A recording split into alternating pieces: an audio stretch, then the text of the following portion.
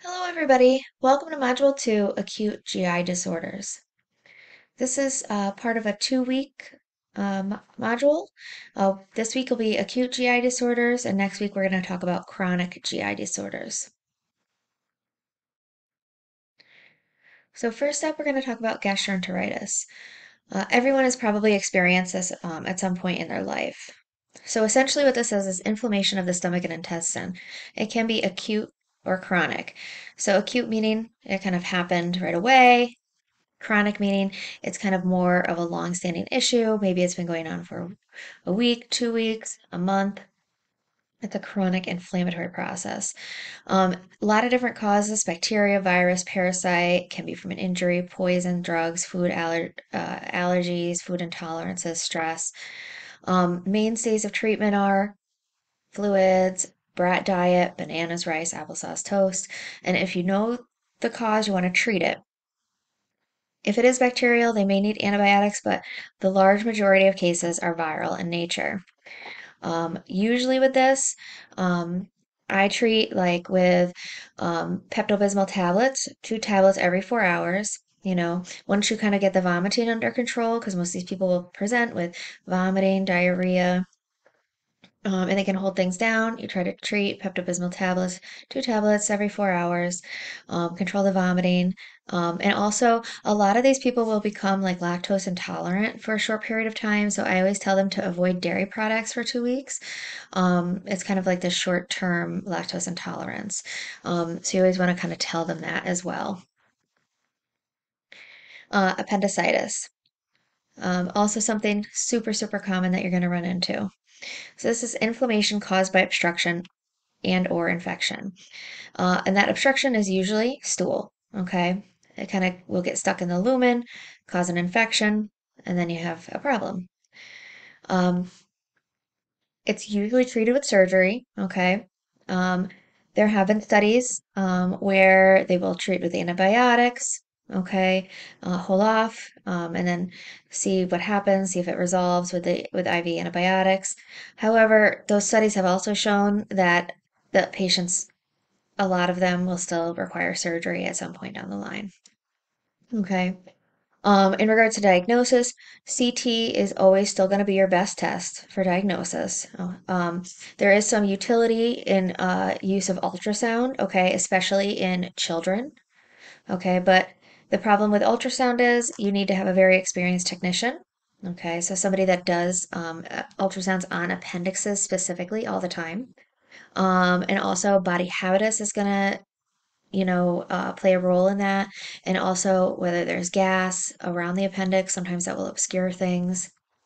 There's a lot of different issues there um, that come into play with that.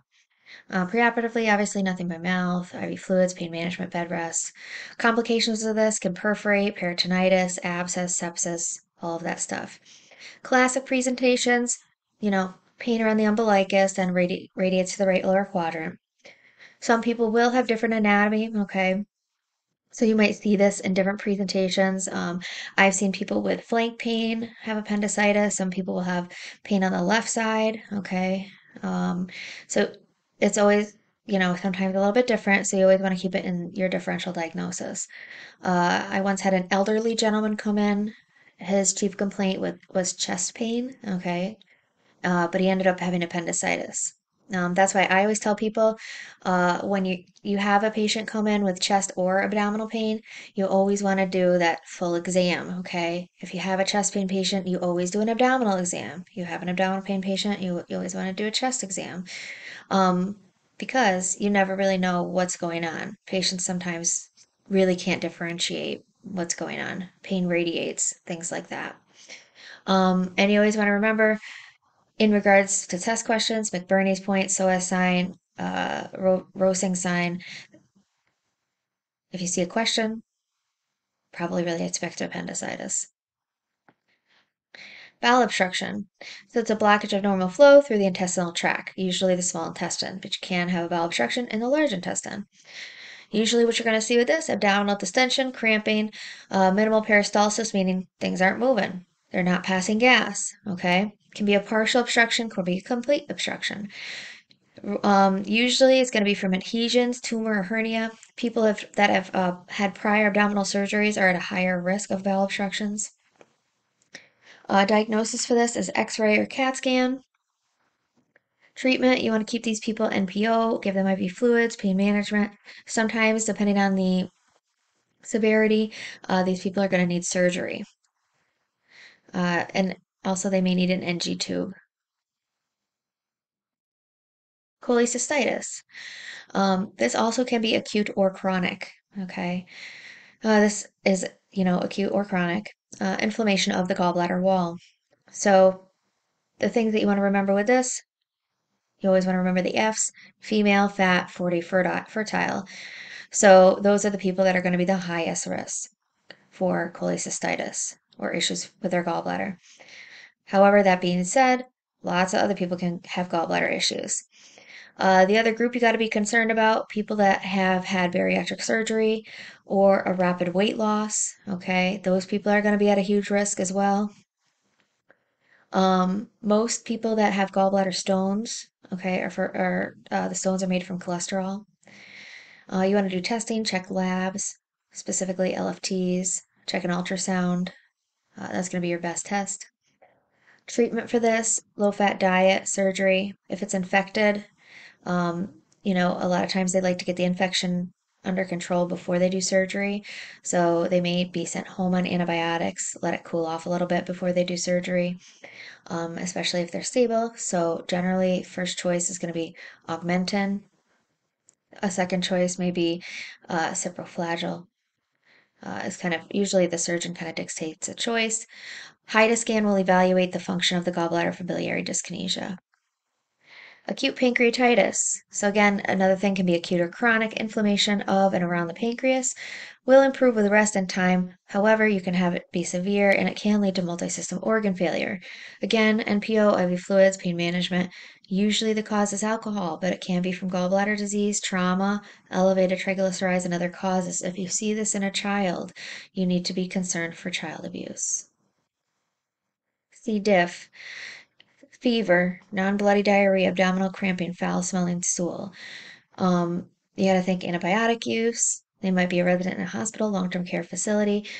More severe infection is associated with more severe symptoms. Obviously, isolate them. IV fluids, flagyl can lead to complications, and it can be very difficult to treat. They might need some type of a fecal transplant, especially if they're resistant to medications. Diverticulitis. So a lot of this will start with diverticulosis. So the diverticulosis is outpouchings in the large intestine. And lots of people have that. As you get older, most people have this. And about 10 to 25% of those with the diverticulosis will get diverticulitis, okay? And that's when those things get infected or inflamed. Most cases are on the left side. It's more common in women and older adults. Treatment, again, Augmentin or ciproflagyl. Gastritis, it's inflammation of the stomach lining. You're going to see people with anorexia, nausea, vomiting, epigastric pain. Could be acute or chronic. And then there's a whole host of different types. Okay, so just know the different types of gastritis. Avoid NSAIDs because that will irritate things. Always talk about dietary and lifestyle management. Alcohol is going to irritate it, smoking, coffee. Treatment, PPIs. Colic.